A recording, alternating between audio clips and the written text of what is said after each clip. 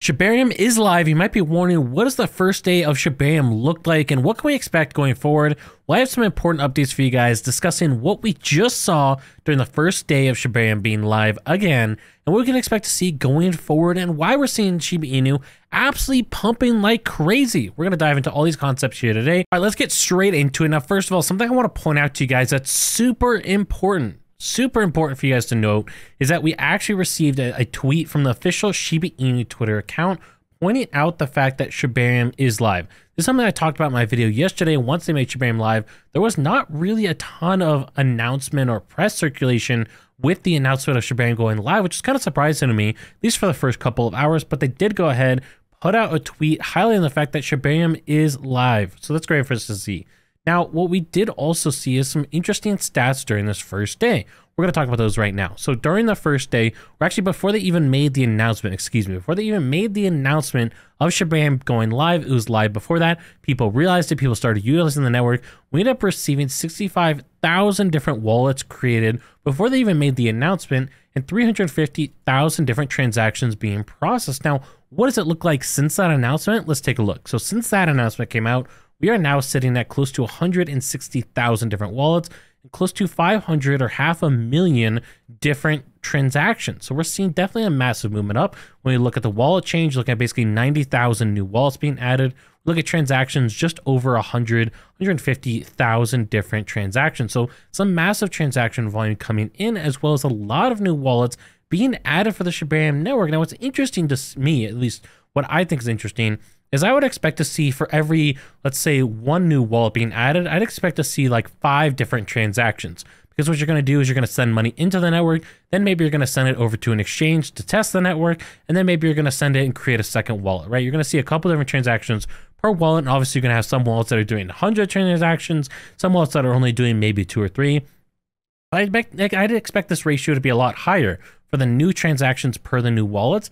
I expect to see it be a lot higher, but we're still seeing a good amount. Now, what's interesting with this is that this is a lot less than I expected. If I'm being 100% honest with you guys, I expected this number to be over 1 million. You guys can see up in this top left-hand corner, we can see the breakdown of daily transactions. This is going to be surprising. The peak that we saw was 132,000 transactions in a single day, then ended up dropping down to 40,000, and then we're at 60,000 for the other day. So a lot less than a lot of us, including myself, expected. You might be wondering, why is that? Well, I think that there's some delays that people are having, or some people are not also getting notified. So 2 things. First of all, people still don't know. This announcement post that was put out, yes, it highlighted the fact that this article talked about how the Shibarium is now live and then broke it down, all this information. But if you just saw this coming across your timeline, GM said, Army, have you checked out our latest blog post? It doesn't say in all caps, Shibarium is live or something like that. We don't have that super well emphasized. Also, when we go ahead and check out, for example, this Twitter account that was supposed to be the official Twitter account for Shibarium updates, we can actually go ahead and see that we've not received any updates here for quite some time. This thing seems to not be active anymore. But I think there's a lot of people that are looking at some of these other channels that maybe are not getting these updates, whereas you would have to actually go over to the Shiba Inu token Twitter account, go through your timeline and just happen to see this post, click on the blog post, go in there, here Shibarium is live. Not great announcement process, in my opinion. I think they could have done a lot better job with announcing it, all caps, highlighted tweets, because when we look at this tweet, for example, again, and I'm highlighting this a lot because I think this is so important. When we look at the likes and the engagement or the reach that this thing has, 2,000 likes, 115,000 reach. If we go to the post before that, 3,000 likes, over 3,000 likes, almost double the reach. And this was just a scaling update. This was just saying we're getting close to being ready. That wasn't the we're ready. You could see these other ones. Here's another one, scaling update, almost 5,000. Again, over double the engagement, which is really interesting to me. This other post that they put out highlighting that Shibarium's live didn't get a ton of reach. And I'm almost wondering, right? This is just a theory I have, to be clear, it's a theory. I'm wondering if they're doing this intentionally to limit the rate of people joining the Shibarium network. Because if you guys remember, the big problem they ran into was scaling. They had way too many requests flooding their system. Maybe what they're doing here is intentionally trying to get that information out slowly to people. That way they don't get a massive flood and have to shut down Shibarium network again and cause all the FUD. Because I think they know if they run into problems again after relaunching, it's going to be a problem. It's going to be a genuine problem. There's a lot of people, including myself, that are willing to forgive them for a slow and the different problems, slow launch and the different problems that they had. But if they go ahead, they relaunch it and they have problems again, I don't think a lot of people are going to be wanting to give them a third chance. And so for me personally, I'm going to wait a week probably until I start genuinely getting concerned about these transaction numbers per block. You can see these transactions come in on these different blocks showing 3 transactions, 4 transactions, 5. This is a very low number of transactions every block, and the average block time basically 5 seconds. So you're looking at rough math here, a transaction a second. That is extremely low compared to what this network can handle.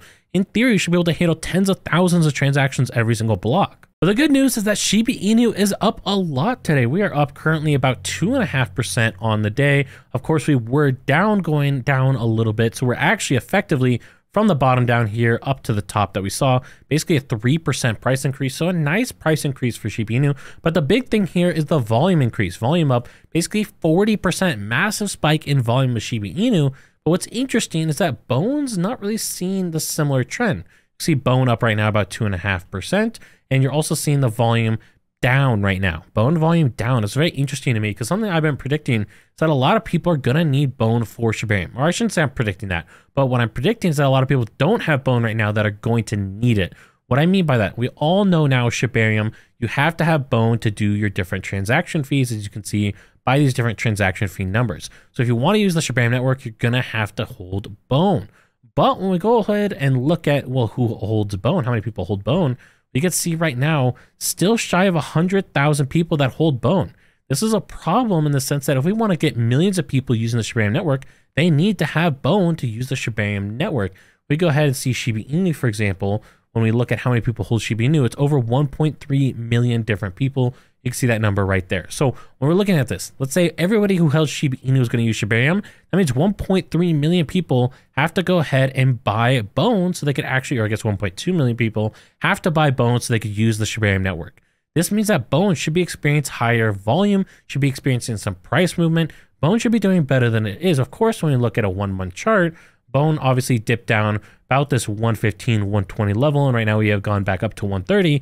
So it's definitely on a positive trajectory over the past couple weeks, but we're definitely seeing Bone struggle more than I expected. And again, this might be due to the fact that a lot of people just still don't know that Shibarium is live. We should be seeing, if we saw basically 60,000 wallets show up within the first day of Shibarium going live, and then now we've been live for basically 2 days, and we've only seen basically 90,000 wallets show up after that, there's a problem here, right? Because the first day that Shibarium was live, it was live for, I believe it was about an hour before they shut it off. So very limited time frame for people to actually sign up for Shibarium.